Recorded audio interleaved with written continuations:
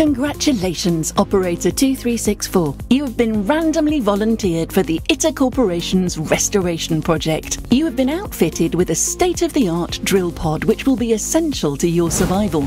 You may experience vertigo, falling blocks, or a sudden lack of breathable air.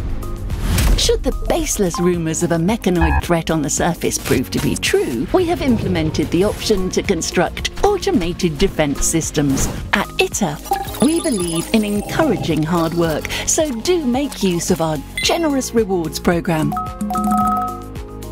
Replacement of your base is as cheap and expendable as you are, Operator 2364. Thank you for your continued dedication to the ITER Corporation.